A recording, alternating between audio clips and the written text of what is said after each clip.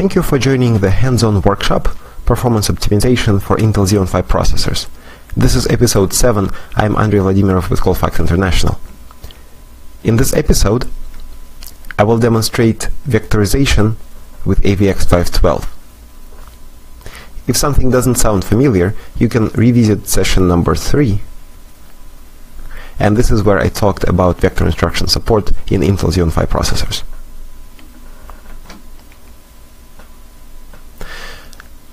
I have a specific workload with which I want to illustrate vectorization. This workload performs binning. Binning, of course, is an operation that you commonly find in statistical workloads and in Monte Carlo simulations. I have an artificial example that is relatively easy to understand, and we will see how new features in Knight's Landing help this code to vectorize. Suppose I have an array that contains ages of multiple people, and this is a long array. Think of millions of entries. Every age is a floating point number from 0 to 100, and my goal is to compute how many people I have in the age group from 0 to 20 years, how many people in the age group 20 to 40, how many people in the age group 40 to 60, and so on, 60 to 80, and 80 to 100. I'm assuming that no age is greater than 100.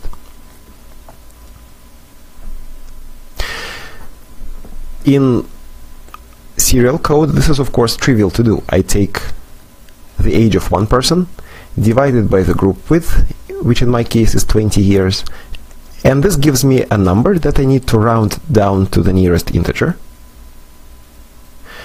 And this integer I will use to compute the location of the counter that I need to increment. So this is basically the group number.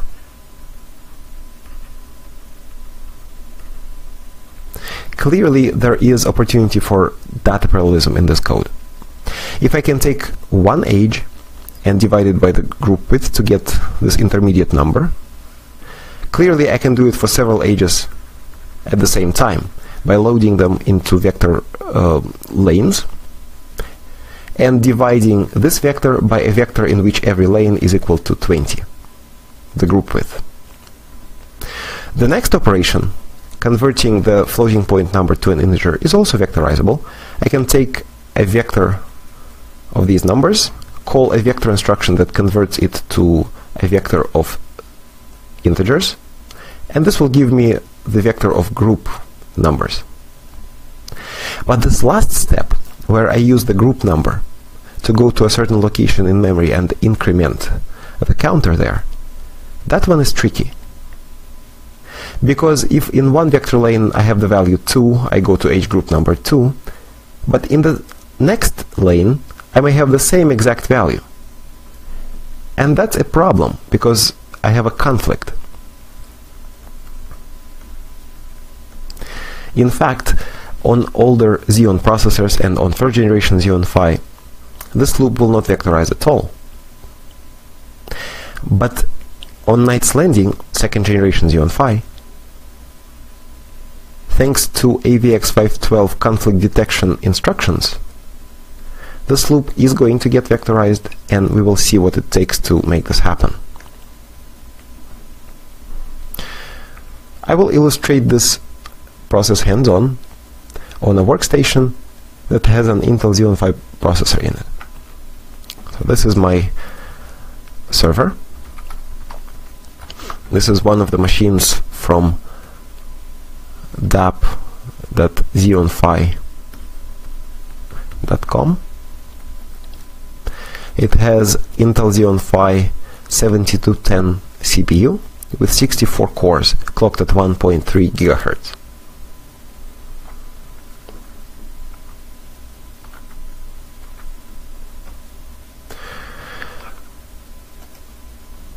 I already have the file that contains my code, the same exact code as I showed in the slides. Let's compile this code and see what happens. Intel C++ compiler, please compile worker.cc, and as you compile, please produce an optimization report with the highest verbosity. So this is what this command is doing. Alright, so I compiled, and let's see what's inside of this file.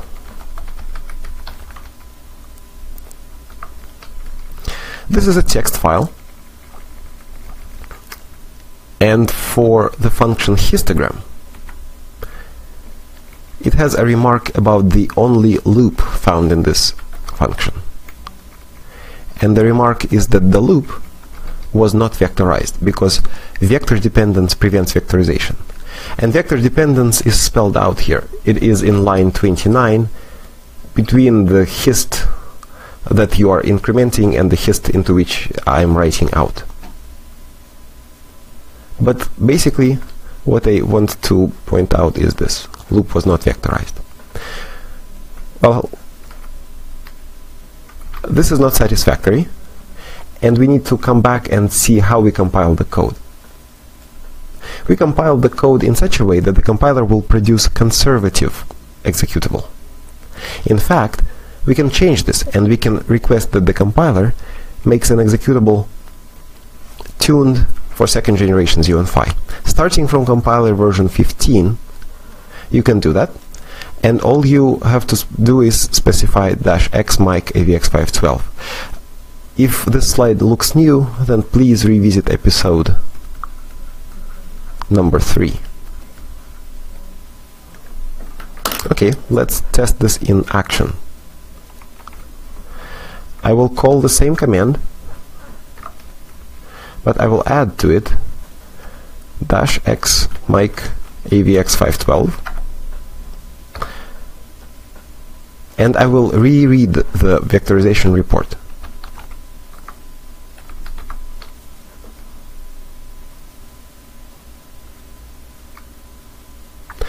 Now in the vectorization report, I have very different information. There is an information about loop peeling and its vectorization, and down the line here's the main code of the function. Loop beginning in line 23 was vectorized, and that's good news. It is vectorized, and the compiler treated the hist array gracefully by generating a scatter and a gather for it.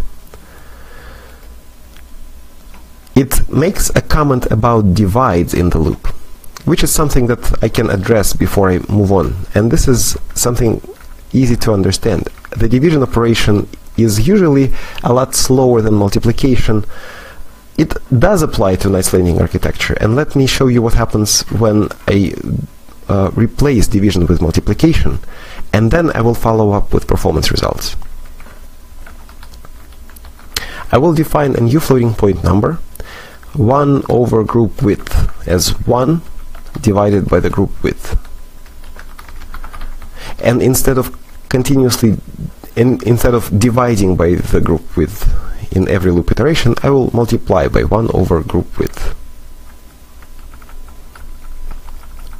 Let's recompile the code.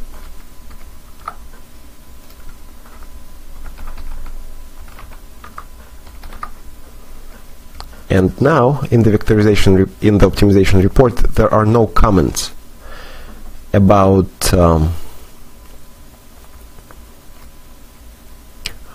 division, and still the loop was vectorized. We can see what exactly the compiler did to the code if we replace -c with -s.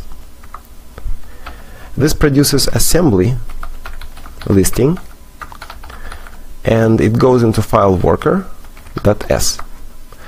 It is curious studying this assembly. So this is the assembly. As I go down, I will eventually find the beginning of my loop. And here it is.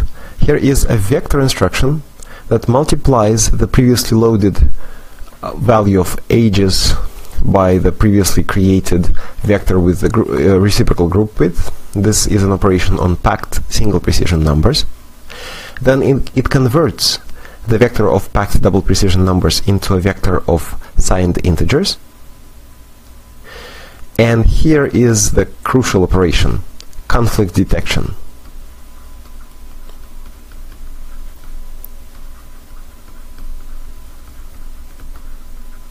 So this is the operation that allows this entire loop to vectorize. If we were compiling on a processor, for a processor that doesn't have conflict detection instructions, we would still be able to vectorize this loop partially.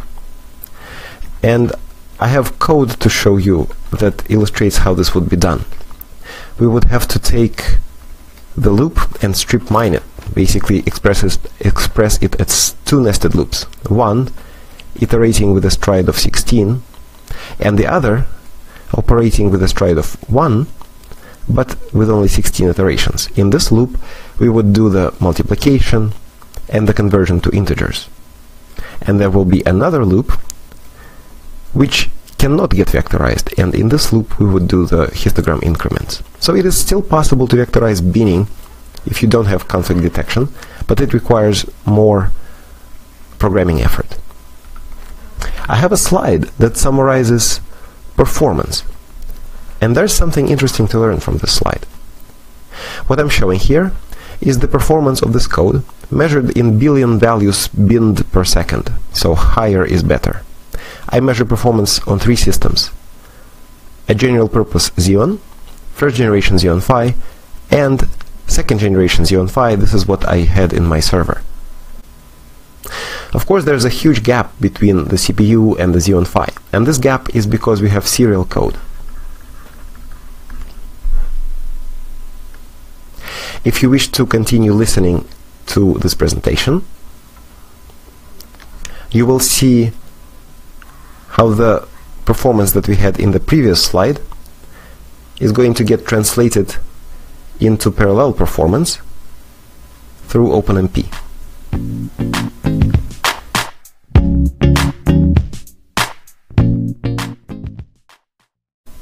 So we have a single-threaded code that we want to parallelize across threads.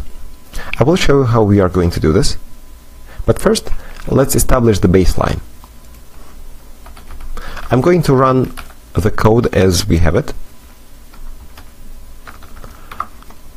It is going to be compiled with Mike AVX 512, so it's vectorized, and we see 1.2 times 10 to 8 values binned per second. This code is only using one thread, and if you want to add multi-threading, we need to look at loops. There's just one loop in this application, so I'm going to try to parallelize it across threads with OpenMP. If I try to do that, it will lead to a problem. Different threads are going to increment the histogram at the same time. This will lead to a data race and incorrect, unpredictable results. I can try to change this by protecting this data race with a mutex. For example, pragma OMP atomic will guarantee that even though multiple threads are writing here, the result is going to be correct. If I try to run this code, I will see that the performance actually degrades by a large factor. This is what we had in the serial code, and if we wait long enough, we will find that the parallel code actually gives me 1/10 of that performance. So this is not a good way to do that. Instead, I will use a parallel pattern that is called reduction with thread private variables. To do that, I will split pragma OMP parallel into 2 pragmas, pragma OMP parallel and pragma OMP4. This will give me the opportunity to insert some code before the parallel loop, and I will declare a thread private container.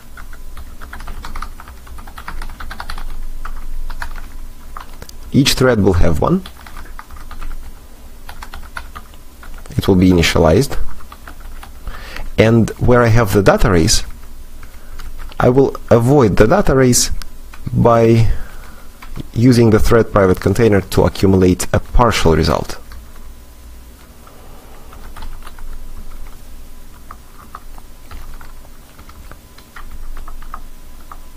Finally, at the end, I will have to reduce, meaning aggregate all thread private containers from all of the threads to the shared container, and I will do it like this.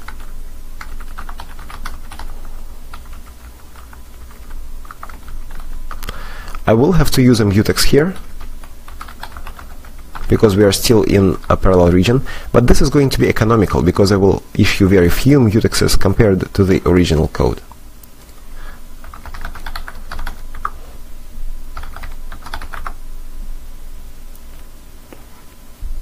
When I run this code, I see that my performance jumps up and I achieve 1.4 times 10 to 10 values per second. Compare this to our original single-threaded performance, which was 100 times lower. I could stop here, but I know that there are some additional opportunities for tuning, particularly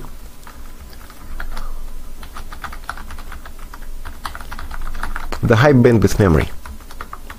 All I have to do to run this application in high bandwidth memory is numactl m1, and of course I could use libnuma instead, and we discussed this in session 6.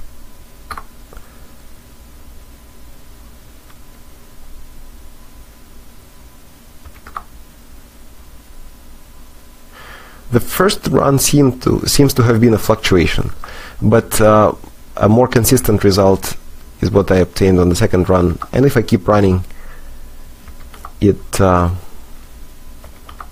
gives me around 2 times 10 to 10 values per second.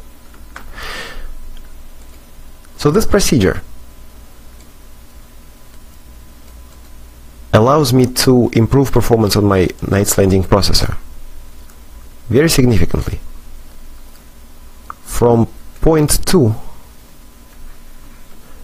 to 20 billion values per second. The same procedure actually also worked for a Xeon, and it worked for a Xeon Phi coprocessor. You can see that their performance also was improved by a large factor. And how did I do this so quickly, and how did I know what to do? We discussed this in the How series, and you can refer to session number 7.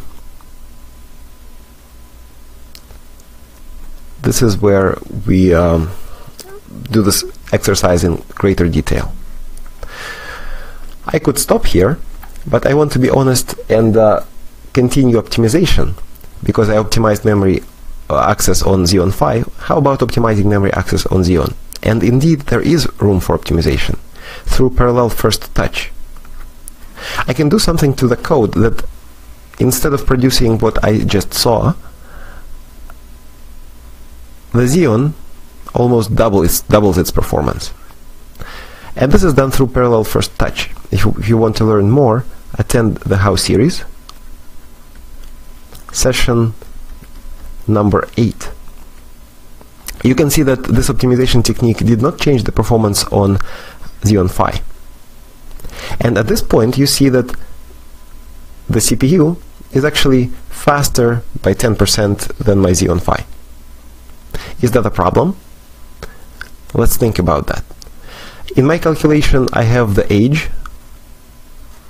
multiplied by the reciprocal of the group width, and this is all converted into an integer. So I have 2 vector instructions, and after doing these 2 vector instructions, I will be incrementing my histogram. And I will do it 16 times. This is how many values I have in a single vector instruction.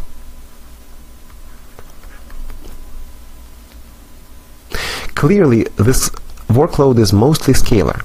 And even for a scalar workload, Xeon Phi of the second generation is almost on par with a powerful Xeon.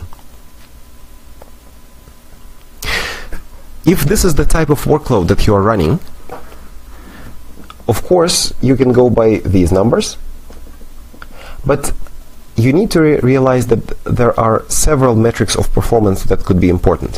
What I'm showing here is the performance per system, per physical system. But some other important metrics could be performance per watt, if you're running a data center, because if you look at the specifications, the thermal design power of the CPU is around 300 watts, whereas the thermal design power of the Xeon Phi processor is around 215 watts. So I do 10% less work for 30% less power. Another metric of performance that could be important is performance to cost ratio, and I'm not in the position to provide up-to-date information about costs in a recorded video, but this is something that you can definitely research on your own. This concludes episode 7, and in the next episode, number 8, I will talk about the Intel Math Kernel library and about tuning your application performance with calls to the Intel Math Kernel library and also tuning the environment in which it runs. See you there!